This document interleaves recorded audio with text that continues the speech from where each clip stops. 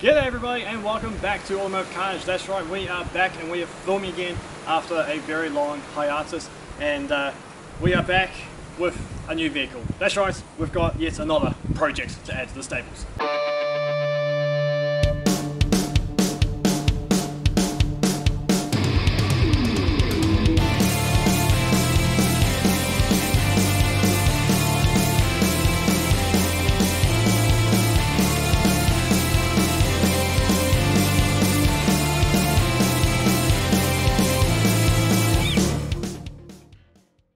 That's right, we have gone and brought ourselves a 2009 VE Commodore Ute. Now before we dive into this and its plans and everything, just a bit of a brief rundown.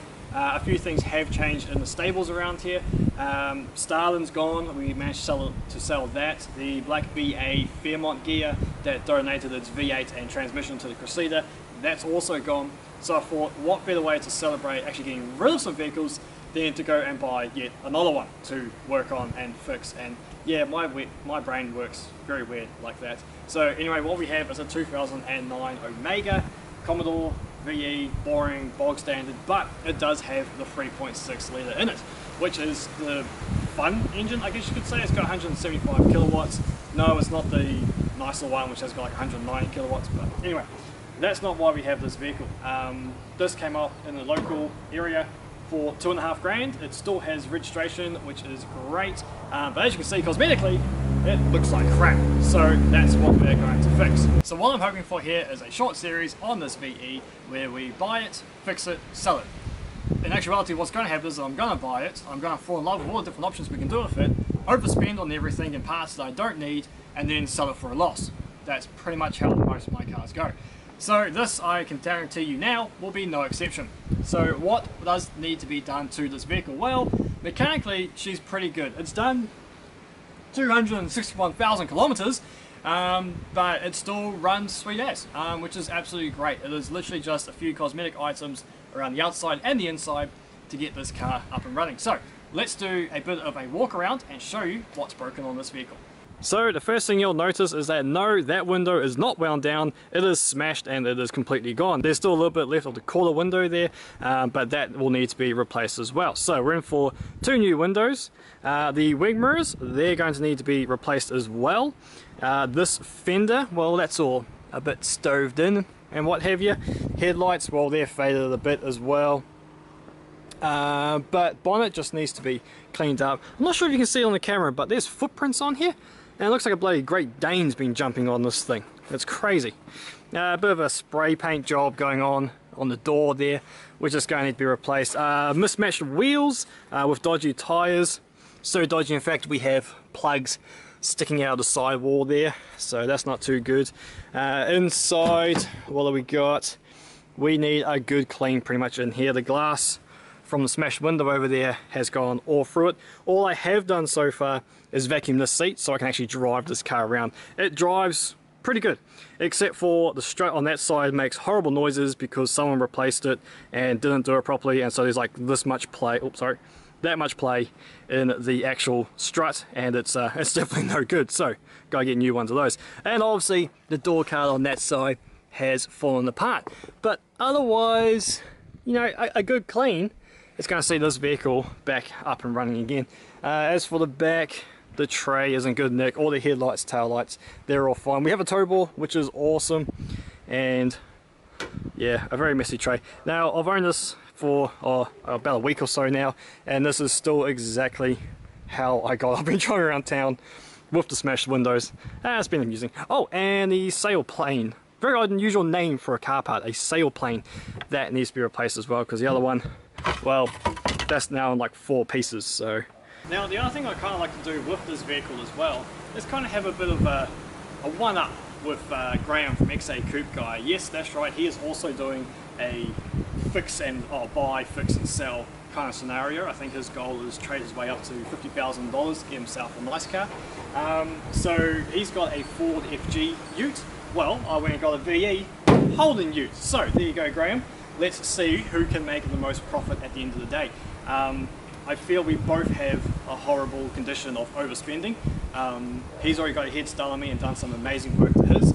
And he has the bonus out effect of that he lives in the city that has record yards and all that kind of stuff, whereas I'm relying pretty much on eBay, and yeah, eBay, pretty much where I'm getting all my stuff from. So that's enough babbling about this. Let's finally give this thing a damn clean before the sun goes down.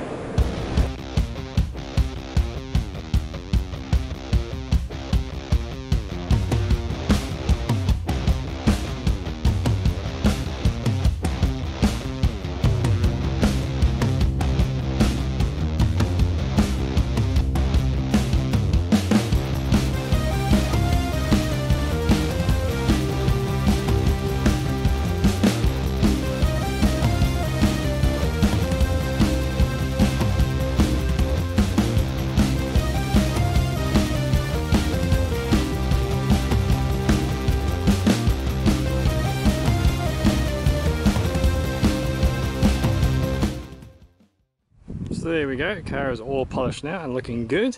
Got a bit carried away on the inside. We vacuumed all the glass up as well, so all down here was just full of glass. Seat was covered in glass, obviously because that window was gone along with that one. And so that's all been vacuumed up. Inside, all the rubbish has been taken out. It is looking much cleaner in here now. Still got to do the plastics and interior trim. We're not going to be cleaning the doors obviously because we've got new ones of those coming, and since we have to take the door trim off to change the mirrors, we'll do all that at the same time, so we're not going to be doing the mirrors today.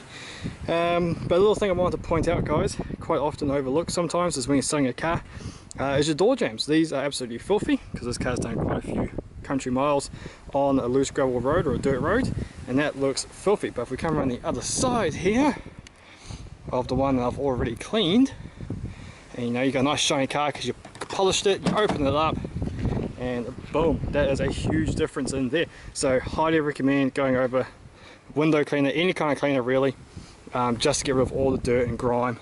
Get right in there as close as you can. Really take your time to get in amongst all the different contours right around the door frames, and it just presents so much nicer.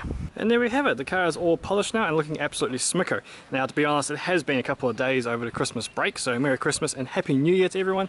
And it's gone a bit dusty again, but that's alright, nothing, a quick wash and won't fix. So in the meantime, a few goodies have arrived, first of which is, if I pull it out of my pocket here, a new key. So this one, nice new key there, because the old one, as you expect for a car that's done 200,000 kilometers, was a bit worn out, all the buttons are gone, so I wasn't actually able to use the locking function or unlocking function on the key. So that's all sorted, looks great. Now in the back here we have the new passenger side mirror, passenger side quarter mirror, and new front suspension. That's all arrived, and as you know, let's use this. Oh yeah, that works. We also have the wing mirrors and new oil to flush out the old stuff. So let's get into some actual work, and I really want to replace this passenger side windows first so that we can actually secure this vehicle and not just have our doona cover kind of acting as a security blanket. Yes, so let's get into some actual work.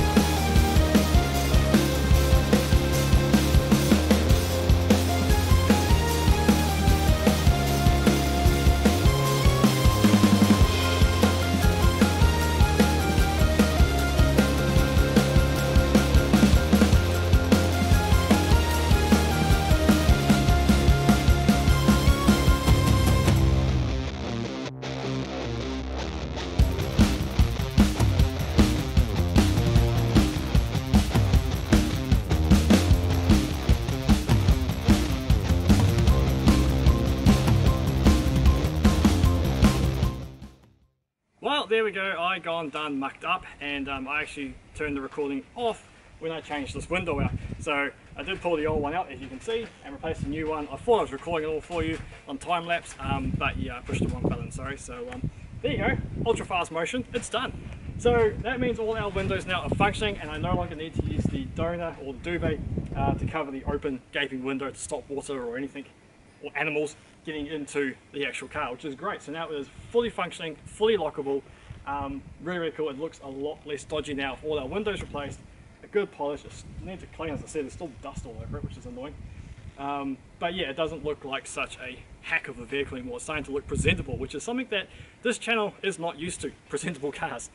So I'm going to leave it at that because it is currently 40 odd something degrees at the moment. I'm sweating and camera gear is failing on me.